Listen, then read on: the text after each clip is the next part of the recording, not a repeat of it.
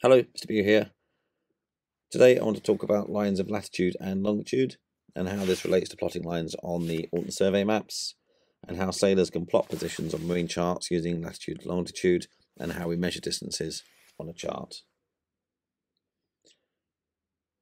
First of all, we'll have a look at Alton survey maps. BBC Bite Size give a really good explanation of this on Mapping the World. So let's have a quick look at that.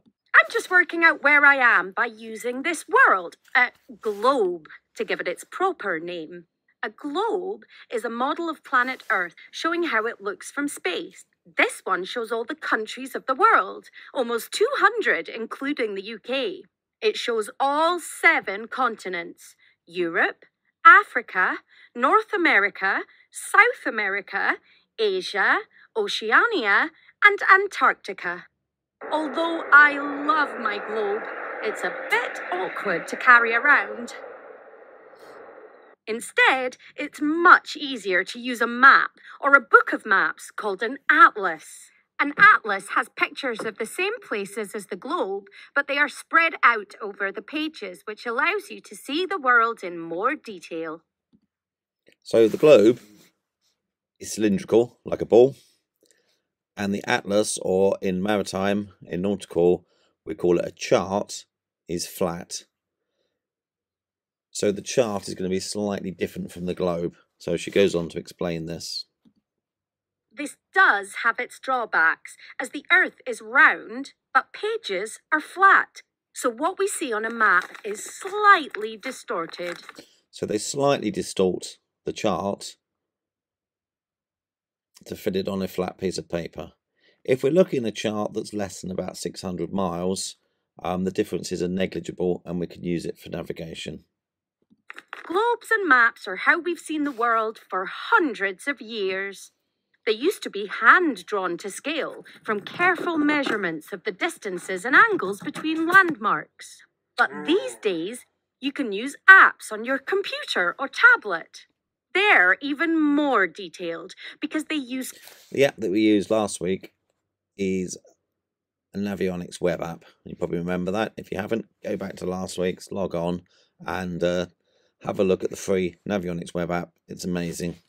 Photos taken by satellites and drones. The photos are put together like a huge jigsaw puzzle, which means we can view whole continents or even people's back gardens. However you look at the world, whether it's with a globe, atlas, or a computer, it will always be fascinating and beautiful. So that's quite a simplistic view of the globe and charts, but I thought she put it there together quite beautifully. Okay, let's go back. So having looked at that, the questions we need to answer. What is used to make highly detailed maps? That was towards the end of the video. And why is what we see on a map slightly different and slightly distorted? So if you don't know the answer to these, I suggest you just go back on this video. The answers are there. Dig them out and fill in these 2 boxes and carry on.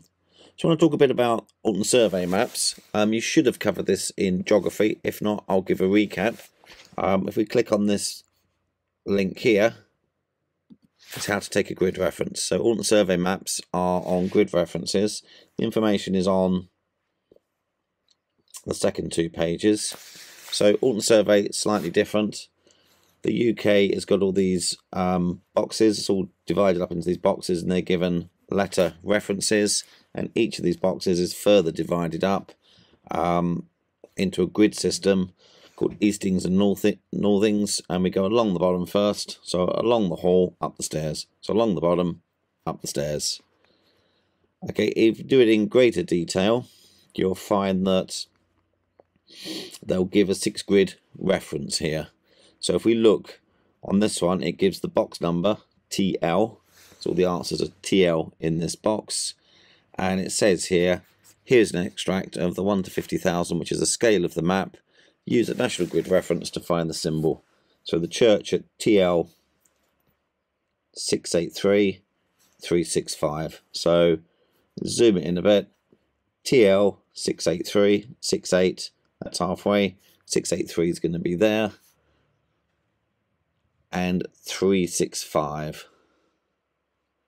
So it's going to be halfway up the next one. So there we go. There's the church at TL 683365. So in your question, I've asked you to find Gainesfield Hall windmill. So if we flick back,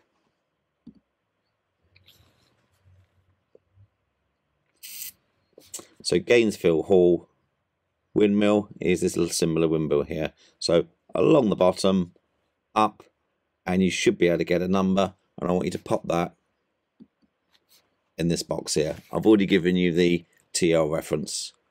On the second one, I've given you the reference. I want you to tell me what it is. So it's TL 678343. So I'll get you started on it.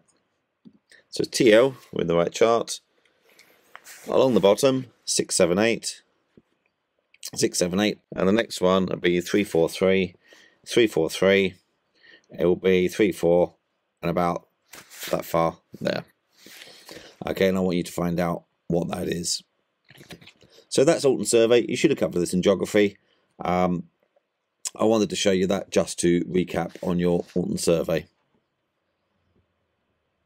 So I want to talk now about latitude and longitude. Let's have a quick look at the BBC bite size.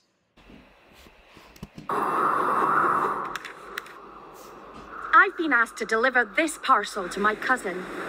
But he lives on an island and doesn't have an address to send things to like you or me. It's not a problem though, because I know a good way to find out exactly where he lives. First, I'm going to find out which half of the Earth he's on.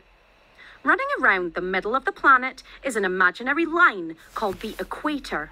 Well, I'm on the half that's above the equator, which is called the Northern Hemisphere. And he lives on the half that's below the equator, which is the Southern Hemisphere. But I also need to find out how far around the Earth he is and how far down. To do that, I'll use what's called latitude and longitude.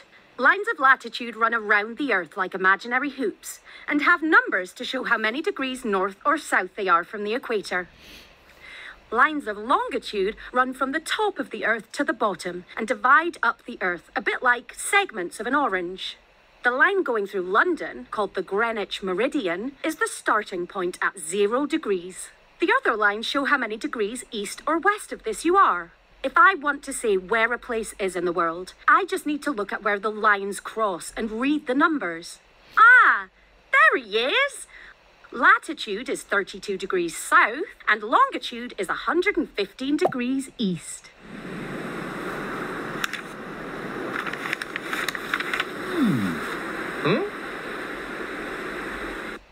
What is the imaginary line around the middle of the Earth? So we've got the globe around the middle of the Earth. What is the imaginary line? You should have known that from geography. If not, go back to the video. What is the name of the longitude line going through London? And that actually goes through Greenwich at the Royal Observatory. So what is the name of that? That was in the video. What are the imaginary lines that go around the Earth horizontally? And that was in the video as well. Which line does the Greenwich Meridian run along? So which line, or what is the line named that the Greenwich Meridian runs along?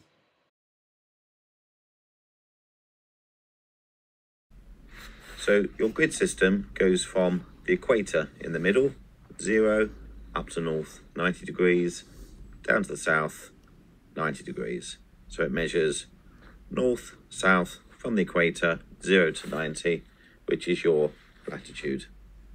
So the UK here is between 50 and 60 degrees north of the equator.